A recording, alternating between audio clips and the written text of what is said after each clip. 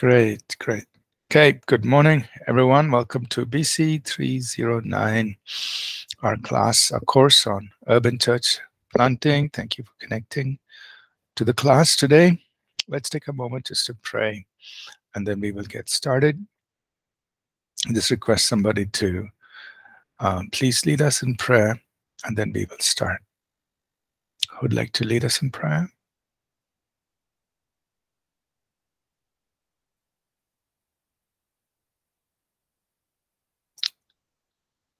Pastor, shall I pray? Go ahead, Prabhakar. Please do that. Dear Heavenly Father, we praise you, acknowledge your holy name. At this moment, we come unto your throne of praise, Father. Thank you for this wonderful opportunity that you're leading us into this hour of class, Father. Bless Pastor Ashish and all the students here.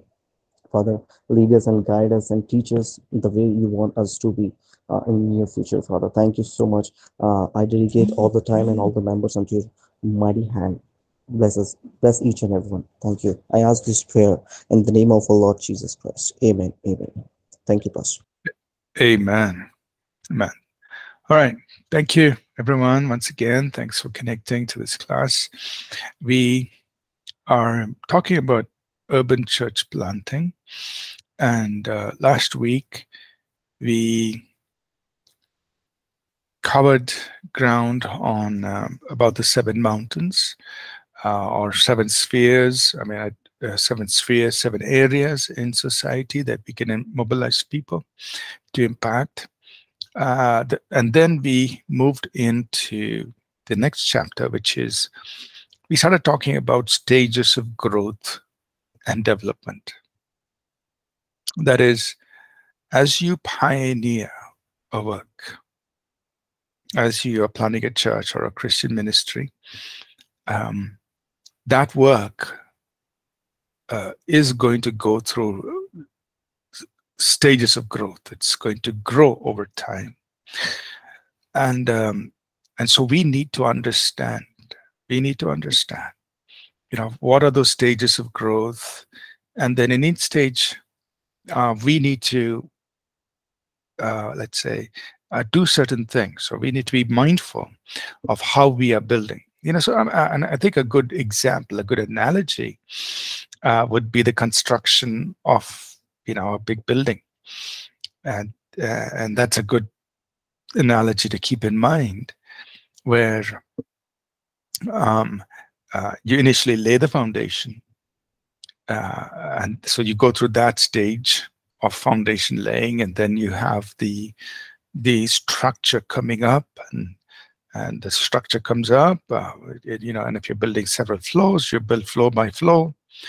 Then after the structure comes up, then all the other things begin to take place in that structure until that building is completely finished. Now, that's a good analogy because in 1 Corinthians chapter 3, when the Apostle Paul is talking about his work as a pioneer, as a church planter, as an apostle, he uses the same analogy. He says, as a wise master builder, I have laid the foundation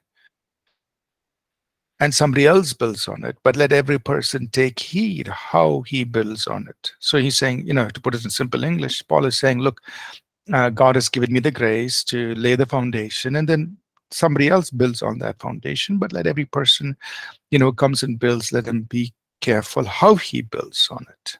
Right. So he's using that same analogy to talk about church planting, to talk about pioneering, the apostolic work. He uses the same analogy. So with that in mind, let's quickly review what we started talking last week, and then we will move forward. So we mentioned the pioneering stage. We were discussing this, or I was just sharing some thoughts here. That as you plant the church in a city, urban center, you can look at the early years, sometimes 2 years, sometimes 4 years. That early stage, as your pioneering stage, you are laying a foundation, and from there you're going to build. Now, in the foundation stage, you are, of course, you're digging down, you're going down. It's not very impressive. You know, it's a whole lot messy and dirty, and because you're digging into the ground, you're pulling out earth, and then you're putting in all the rocks, and you're doing all of that. So it's not, you know, people are not seeing big things happen. It's all going underground. And whatever you do, think about this, right? Whatever you do in the foundation may remain, or not may, but will remain unseen. And nobody's going to come and clap their hands and say, wow, you got a strong foundation. No, it's all hidden. It's all covered, you know, after you lay the foundation, everything's covered. So in other words, the pioneering stage is not something that's going to be celebrated in time to come. People are not going to remember it many times. They forget. But that foundation stage is so important for everything else that happens in the future, even though it's not going to be recognized in the future. People are, you know, people are not even going to know how deep you went. People are not even going to know, you know, what all you put in the foundation. No, it's all hidden under the ground. They only see the building that comes up on it. But it's the foundation that's going to last for the entire lifetime of the building. It's going to last for the entire lifetime of whatever that work is going to be. So it is so important, and yet it is so it will go unrecognized. People are going to forget, and it's not going to be spoken about often in time to come. But it is so important for everything that happens in the future. So understanding the importance of that pioneering stage, that foundation laying stage, is so important. So the motivation must be, I must lay a good foundation. And this is what the future is going to be built on, the foundation I lay. Now, you know, when you're talking about spiritual things, God, you know, it's not entirely the way it works in the natural, because in the spiritual, God can, you know, re-establish the foundation, which in the natural you can't do it. You have to tear everything down and pull it up again. But in the spiritual, God can. You know, in a local church, sometimes God does that. You know, and a community, in a church body, that can happen. But essentially, the foundation, our motivation is, I want to lay a good foundation. You want to establish things. So some of the things that we did during the foundation stage, and I'm just sharing this with you. One which I talked about last time was whatever we do now, the way we conduct ourselves now is the way we're going to be conducting ourselves in time to come. Now, take it, what I would say is, understand it correctly. It's not applicable to everything, but essentially, you know, and I gave the example of how from the very beginning we worked with the idea that we're not going to go and visit people everywhere in their homes, but people will come and meet us in the office as pastors, and we would spend time, you know, we would spend time with them as required. So we established that in the beginning. People understood it, and that's how we continue to work even today, right? And it enables us to serve more people that way.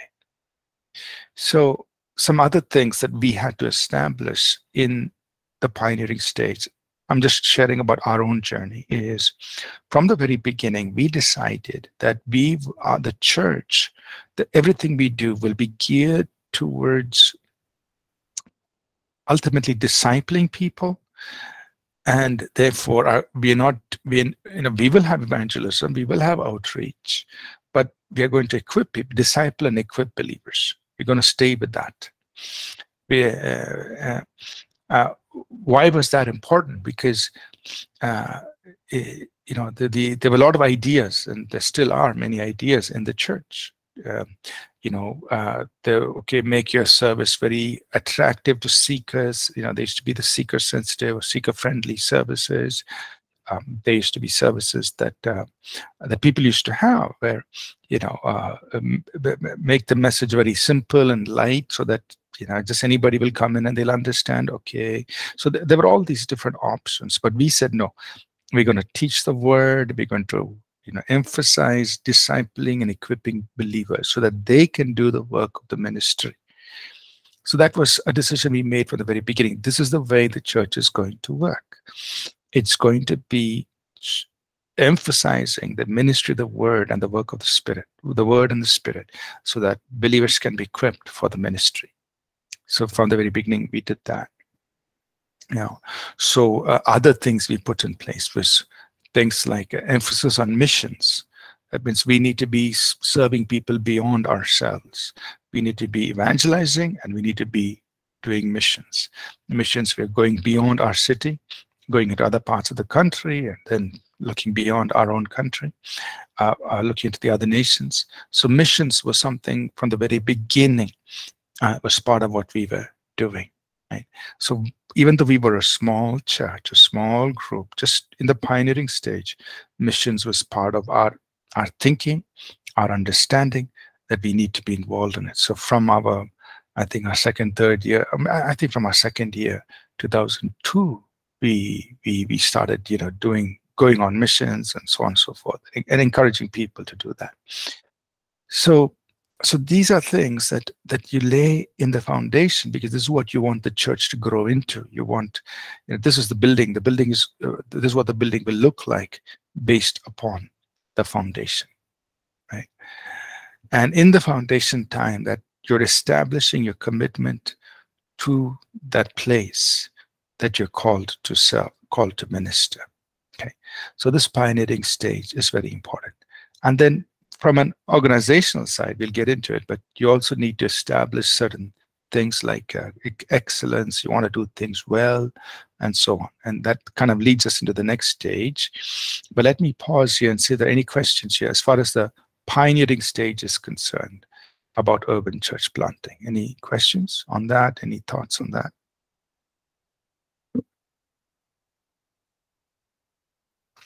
Everybody's okay with that? Any questions?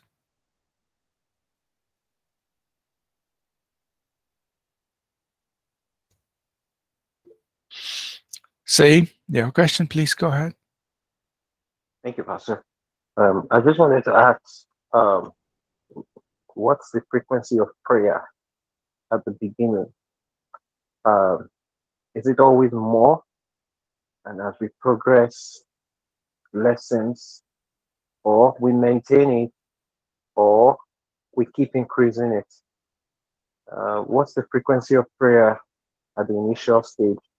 And then how do we continue thereon? Very good question.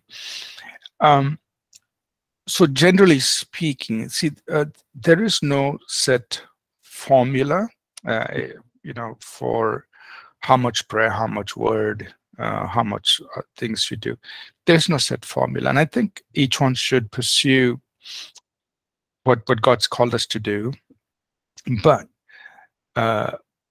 having said that, we must understand prayer is a very important part of the whole process, and we need to maintain it throughout our journey.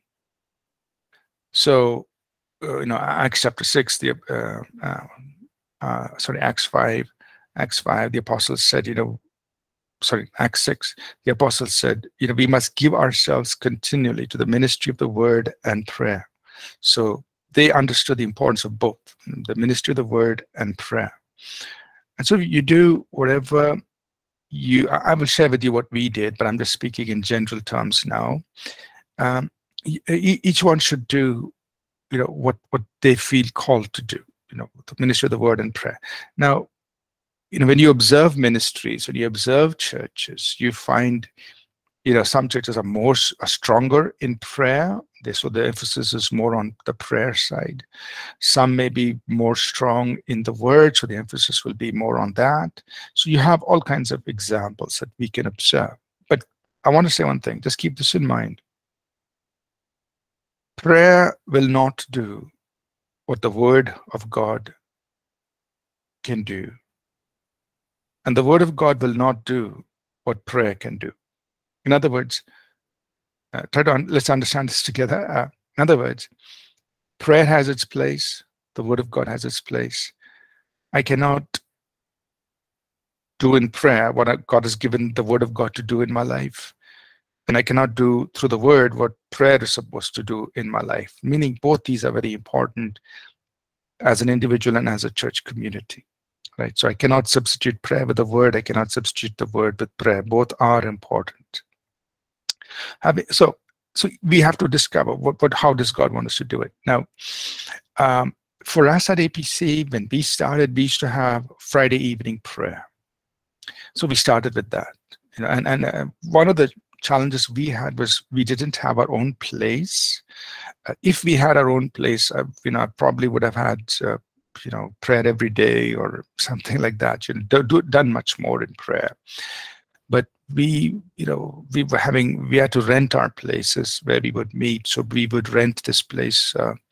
I think from the early days, after we moved out of the house to a meeting place, we started renting a place for Friday evening prayer. So we would have Friday evening 2 hours prayer. We would do that, and the Sunday morning would be the service. Then we introduced, we did different things in our journey. When it was possible and we had a place to do, we did all-night prayer, once a month, all-night prayer. So that would go from 10 p.m. to 6 a.m. So we do that. We would do evenings of prayer. So sometimes it would be 2-3 hours on the evenings. So we did that. And then what worked for us, what we were following before the pandemic was twice a year we had 5 days of prayer. That was kind of the last format that was good for us. So we had 5 days of prayer twice a year. And then every Sunday morning we introduced, for most of our locations, we introduced prayer before the service. So we had pre-service prayer, 8 to 8:30 every Sunday, which we still do in 4 of our locations, because there people can come at 8 o'clock and they spend the first 30 minutes in prayer. And we decided to do it on Sunday mornings because everybody's together and so on. So we've tried, to see what would work best for us as a church community where people can participate. Some of the challenges we've had to deal with is we still don't have our own place, so we always rent the venues, and people have to drive through traffic. So we said, let's do, whenever people gather together, we will do that. So Sunday mornings they come together, so we do morning prayer and so on. But at a personal level, I try to maintain. So as a leader, I need to maintain a strong prayer life. So on a weekly basis, so I would take time off to pray. Sometimes, usually it's my Fridays. I would keep that day aside for prayer, preparation, so on. So I try to keep a day aside for prayer at a personal level. Of course, you pray throughout the week, but to pray extended hours, usually it's on Fridays. I spend the day in prayer. Most Fridays would be like that. So that's at a personal level. And then at a corporate level, we have we've tried different variations. I hope I answered your question, I addressed your question. I was just sharing what we did, yeah. Yes, Pastor. Thank you. Thank you, Yeah. Pastor. Thank you. All right. So the pioneering stage is very important. Christopher, go ahead. Yes, Pastor. I just wanted to understand a little bit about, in the pioneering stage. And you mentioned a couple of times about, not having your own place. When, churches in general are started off, is there, a motivation to have their own place versus not having their own place, and how that sort of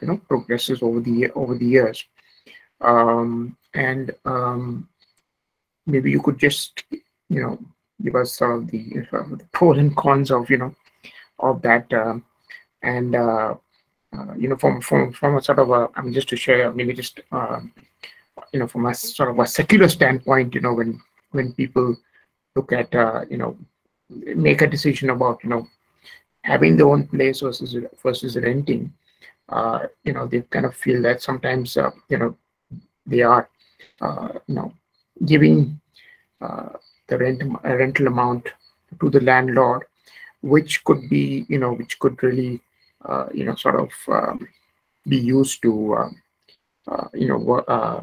pay for the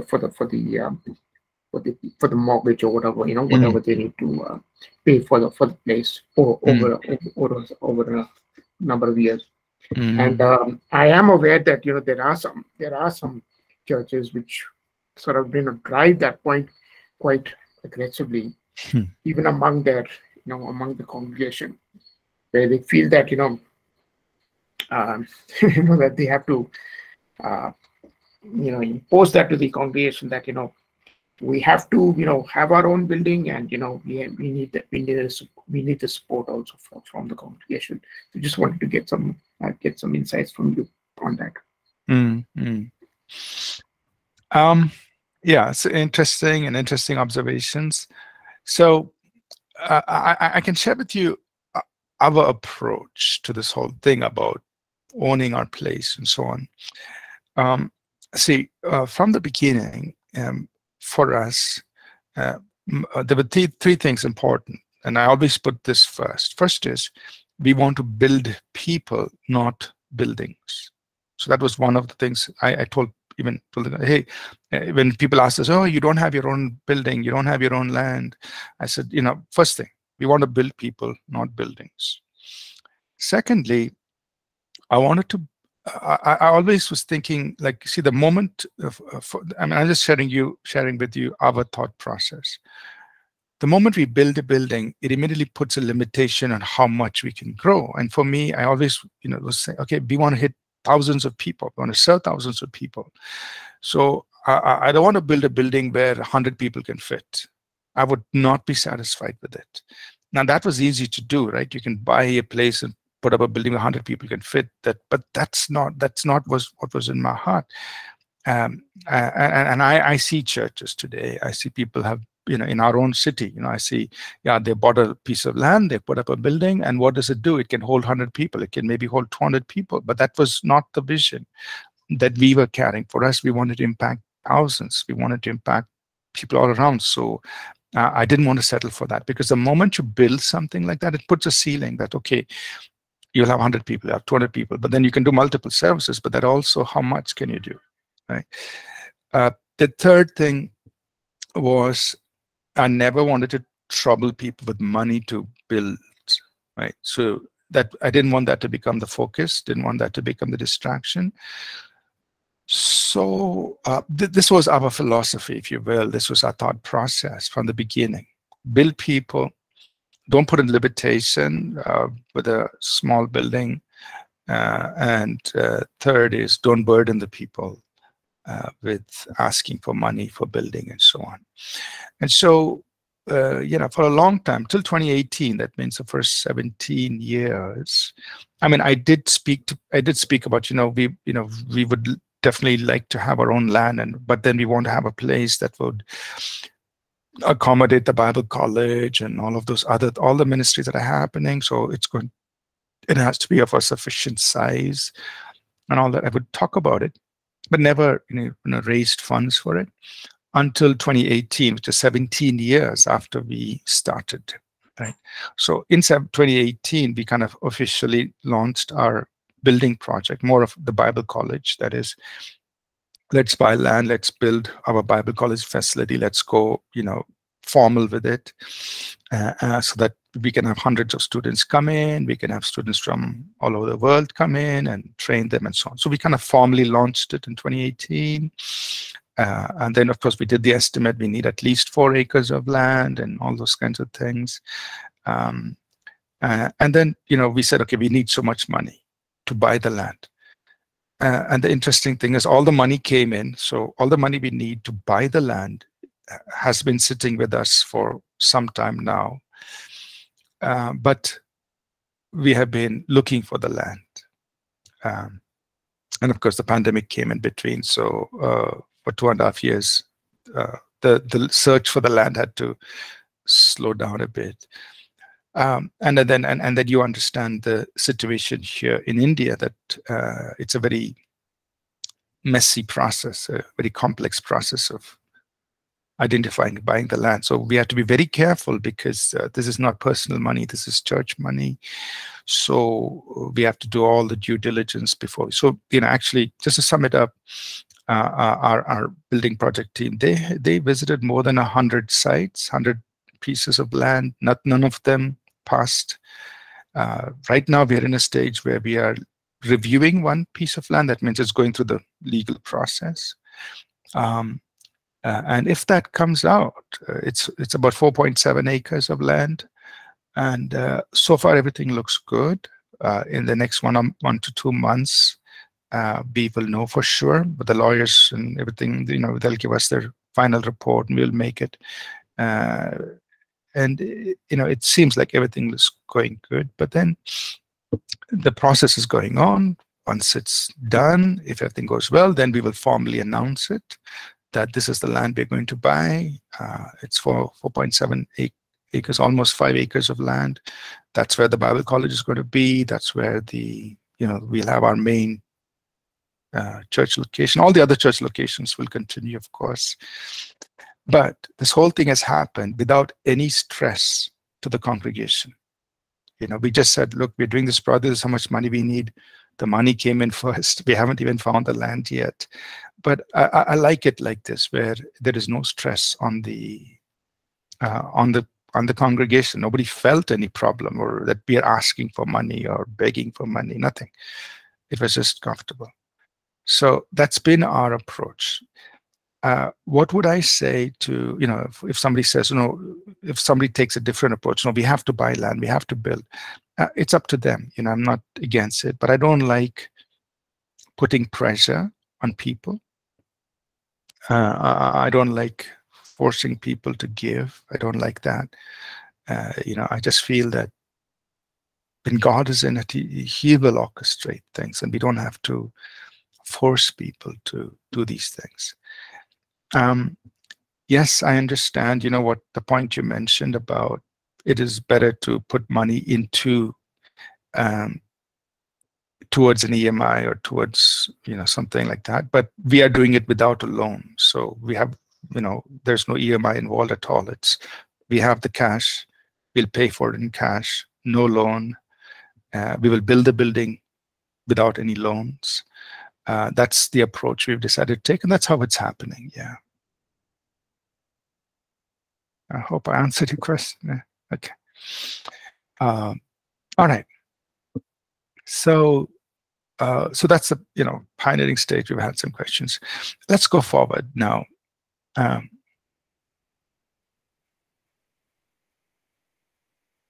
Right. So we are now.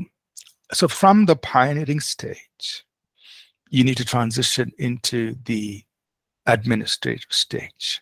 Right? So that means you can imagine it like this. You've laid the foundation, but now the structure has to come up. So example, if you're going to build a 5-story building, what do? You start raising the pillars, that are going to be the main part of your building that's going to support these 5 stories. And then, the outer structure, the outer shell begins to emerge. But then you are beginning to say that, okay, these are the main pillars. This is what the building on top is going to look like. You're giving structure to what's going to come up. So that's the second stage. As you're pioneering, you need to put things in place, processes in place that will support the growth, right? So you define systems and processes. How is everything going to function as a church? then you identify your roles and functions for various ministries, right, in the congregation. And I'll get into the details. I'm just giving you a high-level view. I'll get into the details. And then you also have ways by which new ministries can be birthed, because you're now ready to start. You're now ready to, you've laid the foundation, you're building on the foundation, of course, and now you're beginning to launch out various ministries that are going to take place through the church that you are pioneering in that place, right? So you kind of say, okay, this is how we're going to launch new ministries. And very important, establish a reproducible model, because we will talk about this a little later,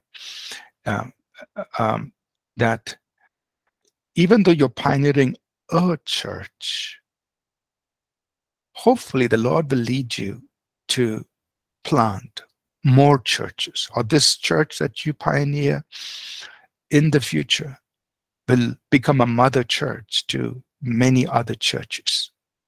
Hopefully that's in our hearts, that okay, we shouldn't only think, okay, let's have one church plant, that's enough. No, hopefully in your heart it is like, okay, we can reproduce this. So think always in terms of a reproducible model that you're establishing when you're pioneering a church.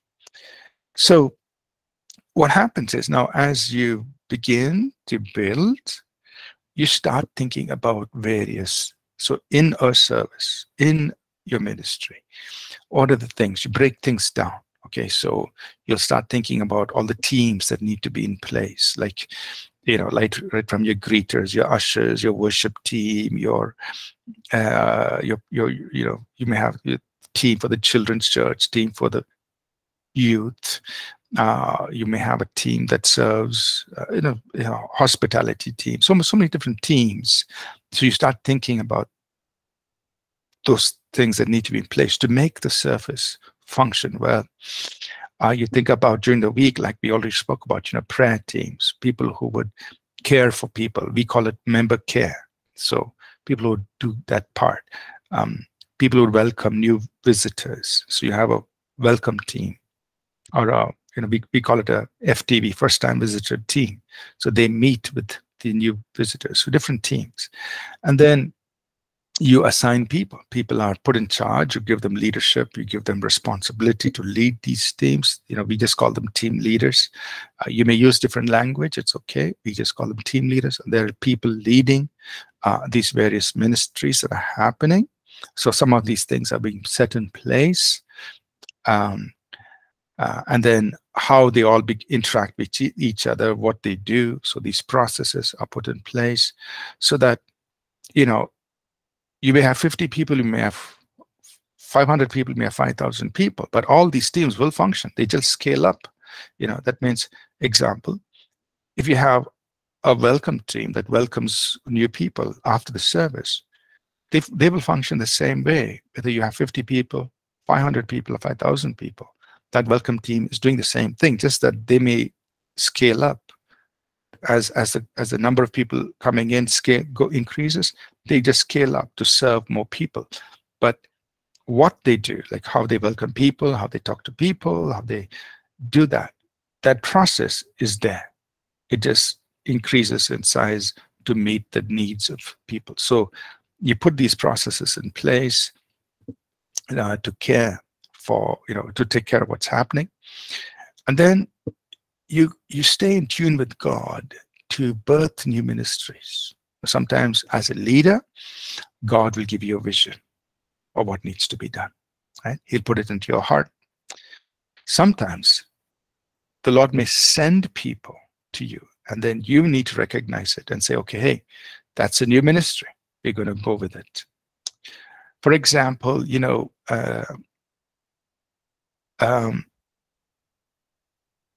in our second year, so we're talking about 2002, when we started the church, I was never thinking about having a children's home. That was not even in my thought. And left to myself, I would not have done it because for me, I felt I didn't want anything to become a distraction. Our children's home is a lot of work, a lot of responsibility, and so on. But in our second year, in 2002, there was one lady in the church who came and said, "Can we start a children's home?" And like I said, it was not even something I was thinking, and I would not have done it left to myself. I would just stay with the ministry of the word and focus on those things. Then I just felt in my heart that, yeah, we can do this. But I told her, I said, see, if you are willing to take responsibility for this and you are willing to lead it, let's go forward. You take it forward. We will back it up financially. It'll be a part of the ministry of the church, but you have to take it forward. So she did all her homework, and setting up a children's home is not easy, because you have to have, there's the legal side to things, and so on. So she did all that work. And then, so eventually, in our second year, 2002, we started a children's home. We started with about, I think it was about 12 children, 12 girls, children. So we took up a home. We appointed a warden, for that, and this was all done by her. So I was not directly involved, other than just discussing, approving things, so on. But that was a ministry that was started. Now, as of today, that children's home has been closed because all of them have now, grown up. They've gone to college and so on. So that's transitioned. So we don't have a children's home today, because that we journeyed with those 12 girls and took care of them.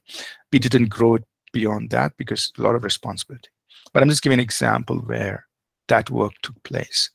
Then similarly, there was another, a few years later, there was another person who came and said, she was involved in dancing, performing arts, and dancing, and mainly dancing and choreography and those kind of things.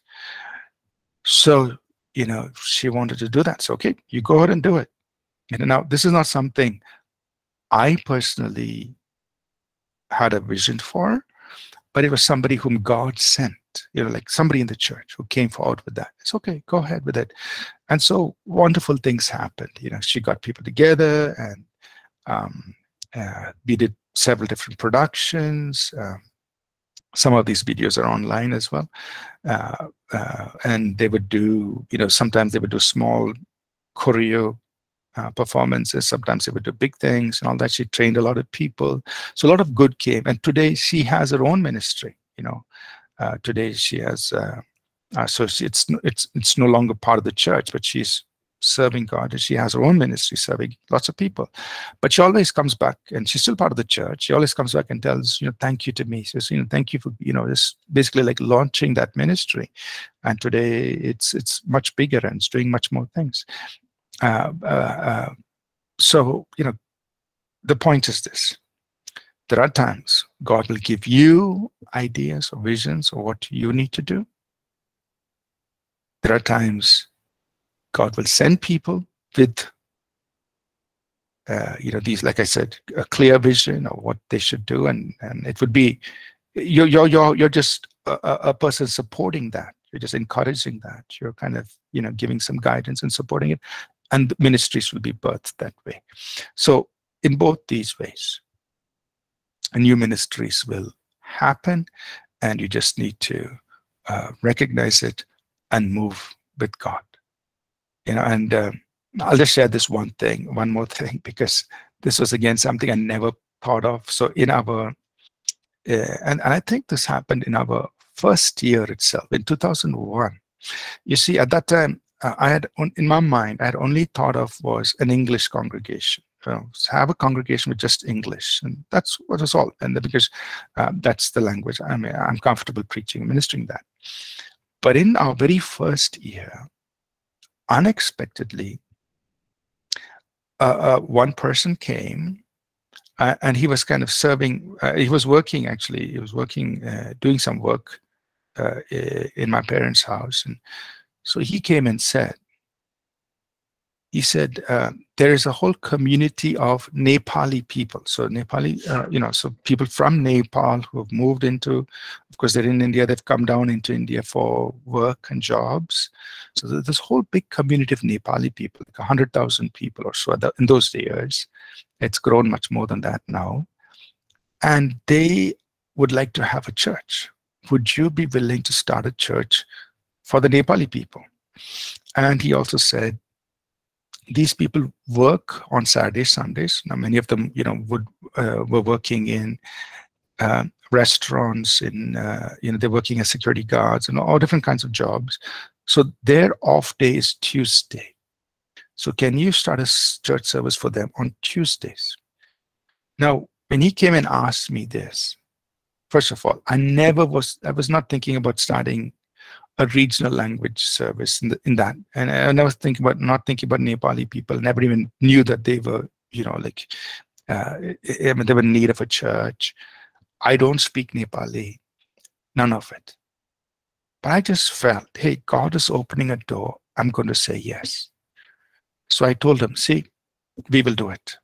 I'll come and preach, but you need to organize an interpreter and we will take care of all the other expenses. We'll do it. So we stepped in, so in our very first year, we started a Nepali service, church service for the Nepali people on Tuesdays. And I think, if I remember correctly, I think it was at 4 p.m. on Tuesdays.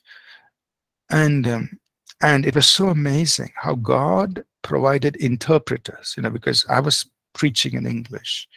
They would interpret. God provided people who would come and do the songs, the worship. And it was just amazing when I look back.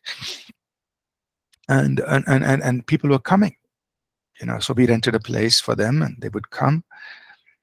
And I did that initially, I forget the year now, but I think it must have been till 2005 or 6, something like that. So the first 5 years, I was quote unquote a pastor, but I couldn't speak to people. I would just smile at them, love them, speak to the interpreter, whatever I could, few things. But I really couldn't really care for the people because they're different culture, different language. But we were doing this and God had people there. And I think it was in 2005 or 2006, one person came. And I just felt like I will hand this off to him. His name was Timothy. And I said, Timothy, you be the pastor of the Nepali church. You take it forward from here. I've done this, whatever I could, very limited way. I've done this. Now you've come. He came all the way from Nepal, from Kathmandu. And he was here in Bangalore. He was looking for a job and all those things. I said, you pastor the church. You take it forward.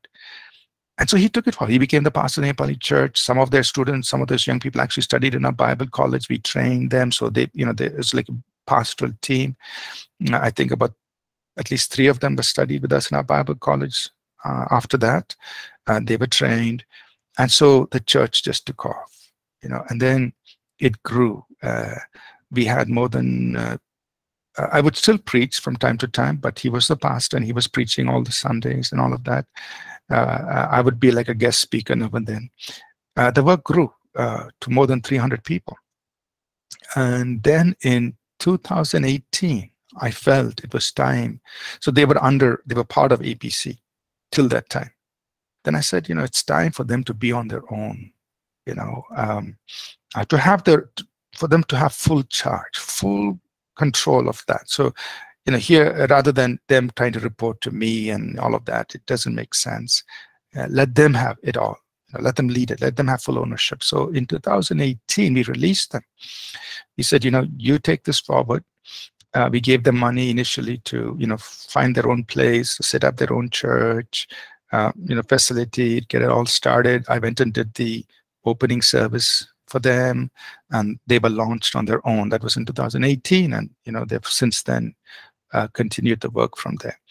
But I share that as an example where it was completely unexpected, but a new ministry was born by the Spirit, which blessed hundreds, literally hundreds, maybe I could say maybe even in thousands, because they keep coming and going. lives have been blessed. It was something unplanned. It wasn't something I thought of. It was just a door that God opened, we recognized and moved in.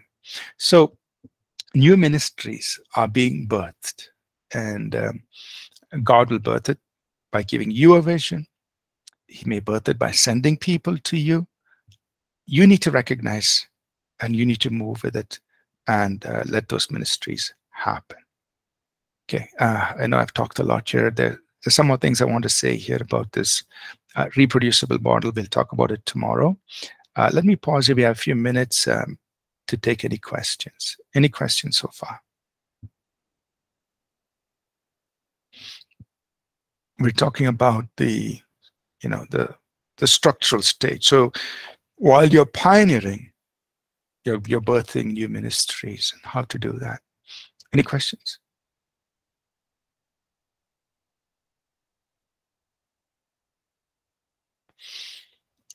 Everybody's good? Okay. So we will continue this tomorrow. I'll just share a few more thoughts there on stage 2, and then from there we'll go forward. Okay. All right. May I request somebody to please close in prayer, and we will dismiss after that.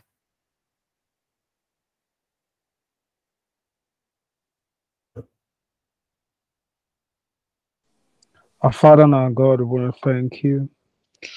Blessed be your holy name, Father, for who you are and who you've become and who you're going to be. Thank you for the words, O God, that we've heard.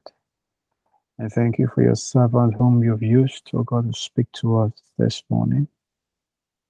Holy Spirit, I pray that you will give us the grace, O God, to do that which pleases God and not man.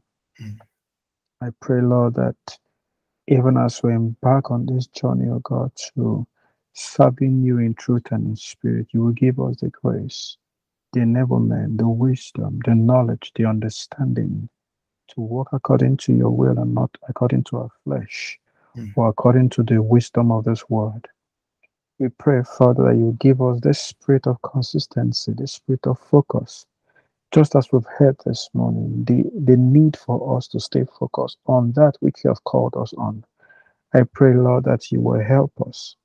Help us, O God, not just to be men, O God, who just want to do God's work, but men who are devoted to seeing your kingdom expand. Father, we pray that you will also give us the mind, O God, to expand that which you have given to us to others. The Father, O God Almighty, the wings, O God, will spread out and be, O God, the wings, O God, for other people to flourish. In the name of Jesus. Thank you, Father. Thank you, Son. Thank you, Holy Spirit of God. For we know that the words we've heard today will not just drop void, but it will impact us and will go forward to see your kingdom expand. In Jesus' name, amen. Amen.